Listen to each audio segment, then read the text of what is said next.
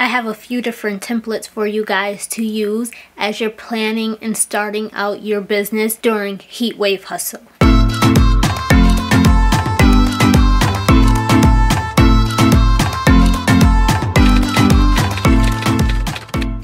What's up, icons? It's the Iconic Fashion Figure, and the heat wave continues today as we go into day 5 of Heatwave Hustle, your ultimate summer success bootcamp. And today I'm gonna run through a few templates that I created for you guys, and yes, of course, they're free. By the way, did you guys know that today is National Thank You Day? So as my thank you to you guys for always continuing to support me, I am providing you with free business templates that you can use to help you out with planning out your business and navigating through this startup process during Heatwave Hustle. Majority of them were created in Canva, so you'll be able to use them in Canva and alter the design if you would like to. And then I have one that's from Google Sheets. So let's jump into these templates. And the first template we're starting with is the startup roadmap. Now, if you saw day 2's video, I went through creating the business plan and coming up with your launch calendar, and also talked about creating a list of your essentials. Well, this startup roadmap is going to help you with planning that out and having it actually written down and organized. So in this startup roadmap, I have it set up for the next 4 quarters, but you can expand this if you would like, because this is on a Canva whiteboard, so you can expand this as much as you need to. But I have you started for the first year. And on this startup roadmap, I have sections for multiple tasks, which of course you can add tasks. All you have to do is click this group here, and then you'll copy paste. But under each task, you have a planning section, you have strategy section, and you have an outcome section. So when you come up with the task, let's say task number 1 is your website. You're going to put under the planning, you describe the task needed to be completed during the appropriate stage of the process. When I did my launch calendar, I said that my website needed to be done in July. So here I'm going to add in website completion because it'll be done in Q3 in the month of July. Under each quarter, you see that there's months. So I have the description here, but if there's nothing that needs to be done in January, you'll actually delete that out. But I'll leave it there so you guys understand what it is you're doing in this row. So you'll just highlight where you need to complete something for that task. You'll type in a description for that task. And then under strategy, enter how you plan to achieve this task. Include all necessary steps, subtask, and roadblocks. So under here, again, I'll highlight it because I'm adding something in here. And to achieve this task, I'm giving myself 2 weeks to complete a free Canva website, which yesterday during Heatwave Hustle, I gave you guys my updated 2024 free Canva website template and showed you how to create it with the multi-product checkout. So if you haven't seen that yet, I'll link that video. You'll definitely want to check that out. But you'll put in what it is you need to do to achieve this task. Let's say I also need to do a photo shoot for this. That would be a subtask. Roadblocks could be like you don't know how to design. Whatever you need to do, you want to strategize here. And you can keep typing out as much as you need to. It'll keep creating the space for you. But that's strategy. Then we go into outcome. So once I actually reach my deadline, which by the way, under website completion, I should say the actual date by July, I believe it was July 2nd. Outcome, I want to put in here, did I actually complete my website on time? How did the overall website end up looking? Did I make sure to cover SEO and all of those things? Type in the outcome once you reach your deadline. Under here, I will put the task as website, which clearly I cannot type.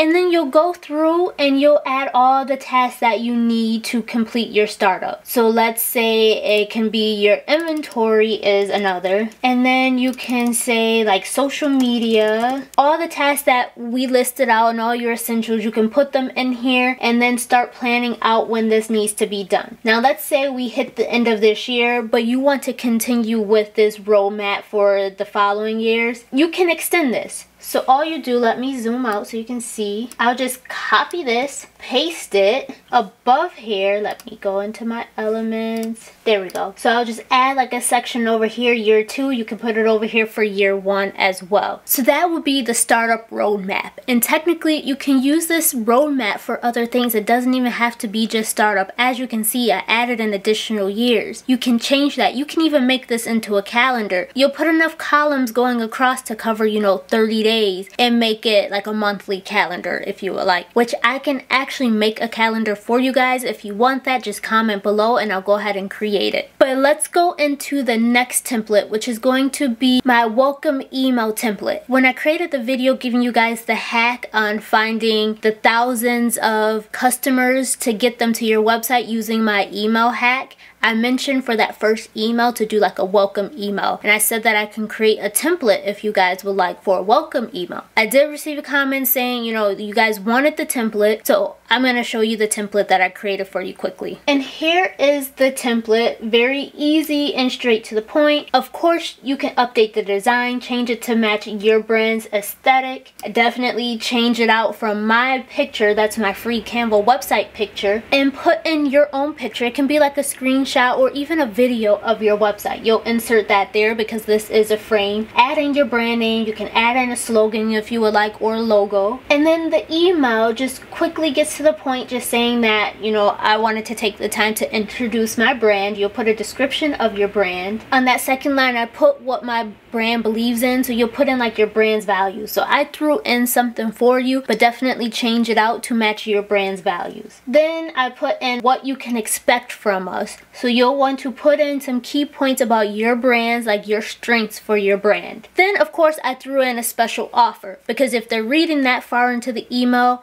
well, first of all, they opened the email was a huge step. And then the fact that they're actually reading this far, of course I want to give them a discount for taking their time to actually read this. So I put in an offer in there. You don't have to, you can delete that portion out, but it is nice to have that in there. And then I invited them to come check out my website, follow my social media, and then just close it out with a thank you. And in the end, I did put that you could put your name on there, your position, letting them know you're the owner, and some contact information. It could be an email, phone number, that type of stuff. At the bottom, put like your website and social media handle. Tweak this how you need to, but this is a starting point for you for a welcome email. This is what I mean by sending out a welcome email. It looks like a traditional email, but you can still decorate it to make it look more like, you know, kind of like marketing, so you can set the tone for what your brand is about. If you would like, you can extend it and put like some product images at the end. That is your choice, but I wanted to make it where it's more simple. For one, it doesn't go to spam. Two, it looks more like a traditional email and they're more likely to read it. You'll just want to make sure you also put a catchy subject line so they actually open it, because they're not going to recognize the brand. They may just delete it. So you want a catchy subject to get them to actually open it. But that is the welcome email template. Now we're going into a template for marketing, which this template is my campaign briefs template. And you would typically use a campaign brief for marketing campaigns that you're implementing. A lot of times they're used for like social media marketing, but you can use it for other things if you would like. In the campaign brief, you're going to clearly outline your marketing plan so that you can make sure this marketing campaign is a success. So you'll start out with putting in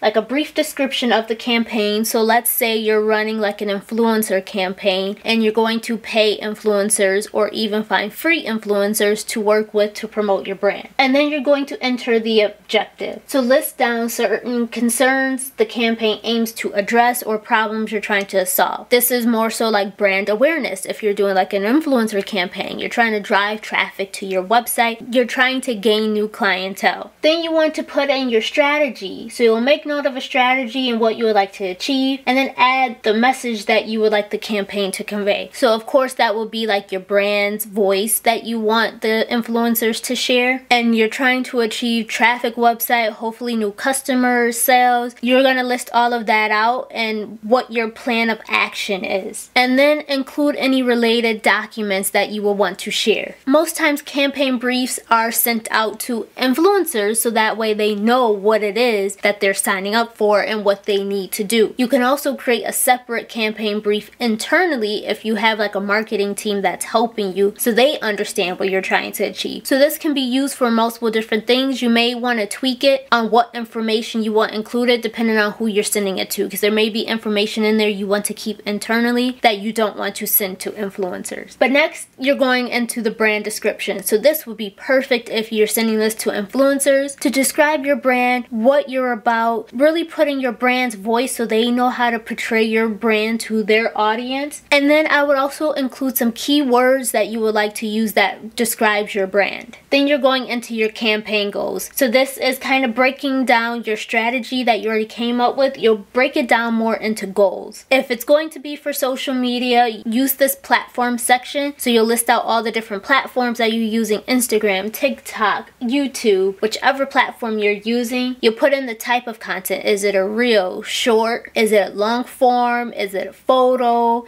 Is it carousel? List out the type of content and then the metrics that you'll like to achieve. So your engagement rate, the number of likes, the number of comments, the impressions, those type of things you'll want to list in here. That is what you're trying to achieve there. And when I say metrics, don't put the actual metrics you achieve in the end. This is like the goals that you're trying to achieve. I have a separate section for you to measure the actual metrics. Then you're going to put in your audience. So you want to know who you actually are trying to target with this campaign. So put in the demographics, put in the psychographics, put in some pain points and the platform for that audience, because some platforms will reach one audience that another platform cannot reach. That is why you have a primary audience and a secondary. So you may have a certain age range, certain type of person that you're trying to reach on the primary audience, but you don't want to necessarily negate a certain group of people. So you'll have a secondary audience. Most work that you're putting into this campaign will go into the primary audience. That's the focus, especially if you're spending money. Most of your money will be budgeted towards the primary audience, and then you'll allot a smaller budget for your secondary audience so you're not excluding people. Then we're going into deliverables, and deliverables is the content that you'll receive. So if we're doing social media marketing, you'll want to put like a long form video, a short form video, photos, is it carousel post, a flyer, those type of things. You'll put in the type of deliverable that you're expecting, the number that you're expecting, because sometimes like if you're doing a photo, some people ask for like 5 photos, some people ask for a video and a photo. So you'll put the number of what it is that you're trying to achieve. Put in specs. Is it a horizontal video? Is it vertical video? You'll want those specs on there. Do you want 4K? Do you just want HD? Is it going to be low res? The size of an image, is it square? Is it portrait? Is it going to be full screen? Put in all those specs, because the person creating this for you that is doing the campaign will need to know that information. And also put in your deadline of when you need to receive this by. And when you have your deadlines, you'll want to create a deadline for like a first draft in case you need to make edits, and then for the final and the day that this is actually supposed to go live, so it's actually being posted. Sometimes your deliverables are created and just sent to you to post. That's usually UGC content. Now if you're working with an influencer for them to reach their audience, you'll have a scheduled date of when they need to post. Then this is where you're going into KPI. So remember we talked about metrics before. You'll actually want to put in your key performance indicators here on what it is you're trying to achieve. So the number of customers you're actually trying to get to your website, the dollar amount that you're actually trying to reach, the number of followers on social media you're trying to reach, and think of what your primary reach is for this campaign, but also have a secondary, because your campaign may achieve more than one thing. Then next, I have a breakdown for the schedule. So how I was just talking about the deadlines where you may have like first draft is due that date. Well, actually, let me slow it down a bit. Let's go back. Contracts, because you want contracts for these things. The due date for a contract, which if you need a contract template, let me know in the comments and I'll create one for you. I'm almost sure I already have some saved on my hard drive. But contract due date, even the date that you need for sourcing these influencers, you want to find a certain number of influencers by this date, send out the contract by a certain date, have it signed and returned back to you by a certain date, when the first edits are supposed to be due, when final drafts are supposed to be due, and the completion date of this campaign. There may be other things things in between that you may need to throw in there as well. Like if you're having them write a script and you need to read the script first before they actually record, that will be another date. But create your schedule for this campaign so you can follow that. Then you'll have just the overall guidelines. So put any specific guidelines and requirements for this campaign. It can be general. The layout. So let's say you have a specific aesthetic that you want to show, colors that you want used, fonts you want used, hashtags that you would like to be used, specific images. You can put links in here for images, any type of animations that you would like to use, any specific content that should be used. And then the last section here is for any additional notes that you need to throw in there. That can be internal only, or it can be notes for whoever you're sending this to. And then of course your contact information at the bottom. So that is the campaign brief template. This can be used for different marketing tactics. It can be for pay-per-click marketing. It can be used for social media marketing. It can be used for any type of digital marketing, even print marketing. Whatever marketing that you're using, you can use this. There just may be categories in here that you need to tweak or even eliminate. So now let's go into the last template for this video. Of course, I'll have a ton more for you, but I want you guys to be able to get back to actually planning, because I know I'm shooting out a lot of information to you at once since I'm doing a new video every day. But this last template is going to be the project manager template, and this one I created in Google Sheets just because I don't know if everyone has Excel, if you use numbers, but most people have a Gmail, so you'll be able to use Google Sheets. You can always export it too if you want to use like numbers or Excel. But the project manager is to help you keep up with different tasks. Again, this is a productivity template for you. So like I said, I'm throwing a lot at you, but use these templates to help you stay organized. In the project manager template, you can write down the tasks that you need to do. Now, before we had the roadmap where it was kind of like more so your brainstorm to just get all the information down in one place. But this is where you can actually keep track of what it is you're doing. So again, let's put in here that we're working on a new website. Let's say we have the influencer campaign. You can go into more of a description of what needs to be done for those. Priority, this is going to be high. The influencer campaign, not as high, but still important. You can double click on date and actually put in the due date. So let's say July 2nd for the website. Influencer campaign will say on the launch date was the 11th. So let's say by July 11th. The status, I haven't started either of these yet. You can assign these to people. So if you have people helping you and they have a Gmail account, you can put @ let me take away that @ so I'm not showing people's email, but you'll hit the @ symbol and you can type in their Gmail email and they'll get an email alert letting them know they've been assigned to a task in your project manager. Then you can have a section for deliverables. So remember, I explained deliverables are the content that you'll receive back. The person that's assigned to complete this can just link the deliverables there. That way you can then retrieve them right from the Google Sheet document. Or if it's you can put your own link just to keep it organized. And when it's all done, you can check it off. You also have a note section because we always have extra information we like to put in here. Now, the one thing that I didn't include in here that you may want in here is a platform section, which I can include if that is something that is helpful to you. So it'll have the platforms like social media platforms, email marketing platforms, your website platform, so that way you know what that task is for. But you'll go in and you'll put down every single task that you need to get done, and this is how you can track it. Obviously, I see these are purple, they're not started yet. I need to get working on them, especially if I'm approaching a deadline. Once I'm actually working on it, I can put it in progress so I can keep checking back here and always know what it is that I need to be doing and by what date. And when it's done, you can mark it completed here, or you can even do there or do both. So that is the project manager template. Very easy and straight to the point. All of these templates are to help you stay organized so that way you can achieve success in your new business venture. That is day 5 of Heatwave Hustle, your ultimate summer success bootcamp. I hope you guys are keeping up with what we have going on in this bootcamp so far. But of course, if you need any help, feel free to reach out to me. I'm more than happy to help you out and make sure you're staying on track. I also created the group chat for you guys to join. Once you join and I can see that you've joined, I'll add you as a collaborator so you can message me there as well, or even message others that are following this bootcamp. That is completely private to just us that are in this bootcamp. That is it for today's video. Thank you guys for watching.